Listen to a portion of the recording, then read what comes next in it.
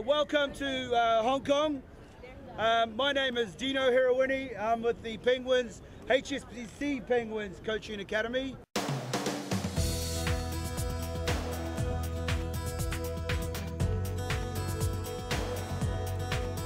This week's role is to sort of push the terms of the Penguins' philosophy, education in terms of schools, development, spreading the sort of gospel of rugby that we sort of develop through all regions of the world. All of the sponsorships that we have around the world, whether it's involved in golf and the rugby union here in Hong Kong, is about getting involved with our communities. We support all of the sponsorships we have, the headline sponsorships.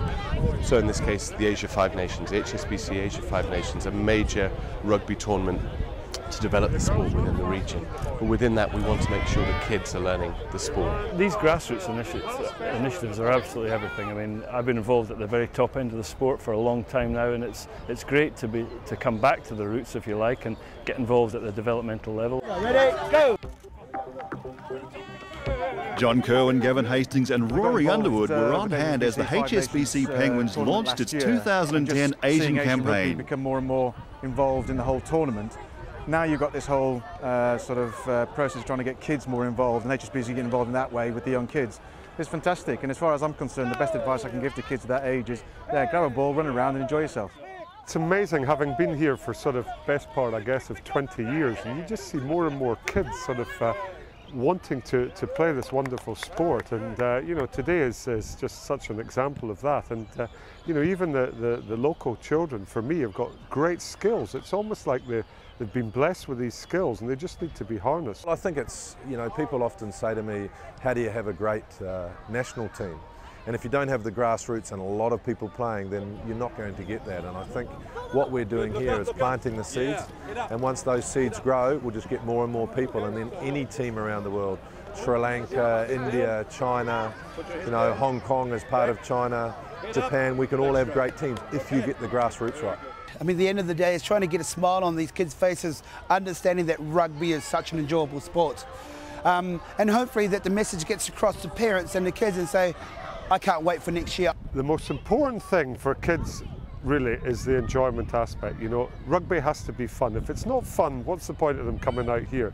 So I think if we can exude that sort of fun and give the kids the confidence to come out, for me that's what it's all about. 3, 2, 1.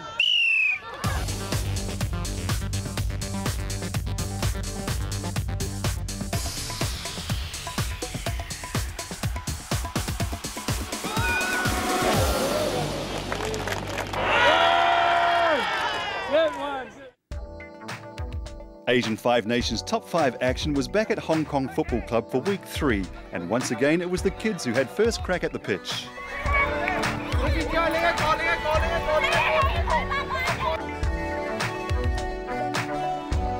But the highlight of the day was a crucial matchup between the home side and Kazakhstan. The visitors were coming off a second-place finish in the 2009 campaign and an opening round win at home against the Arabian Gulf. Hong Kong needed to rebound strongly from a loss to the same Arabian Gulf side the previous week and keep their hopes of a second-place finish alive. And they were able to get off to a fast start through 2 early penalties from Alex McQueen. Shot a goal. And he's straight and true with that one too. Maxime Lafontov got Kazakhstan on the board with a booming penalty 3 minutes later and narrowed the score to 6-3. Penalty to Maxime Lafontov. The teams traded another penalty each before Hong Kong upped the ante with an impressive try from front row forward Nigel Hobler. Oh, good run from Nigel Hobler! He's gone all the way! The capacity crowd of 3,000 were on their feet as Hong Kong took a 14-6 advantage into the break. The only way to get in this game is for our own discipline. While Hong Kong coach Diaries was impassioned, we keep trying things. So all I'm asking you to do is to keep trying things, what you say.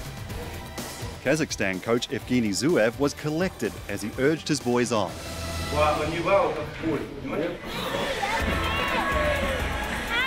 Outside, some in the crowd could be forgiven if rugby wasn't the most important thing on their minds.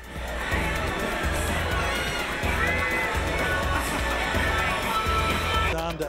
7 minutes into the second half, Hong Kong answered a Kazakhstan penalty with their second try, this time through centre Simon Hempel, and the Hong Kong lead was 10. Assistant referees over there.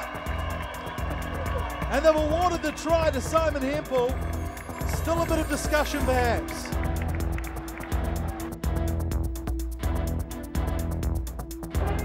Lefontov did his best to keep Kazakhstan in the match, kicking his 4th and 5th penalties of the day. And while it wasn't enough to lift Kazakhstan to victory, it did earn the visitors an important bonus point for a loss within 7 points.